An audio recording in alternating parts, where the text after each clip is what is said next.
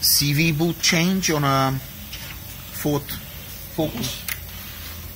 So you can see it's completely ripped up. The CV boot is around £10, so it's well worth to do it, because otherwise you would need a whole CV joint, which is going to cost you much more, not only in labor, but also in parts.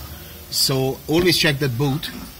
If it's damaged, then get it to a mechanic, get it sorted. It's very, very important, because those CV joints can be £150 each if you don't have an account with a car parts seller.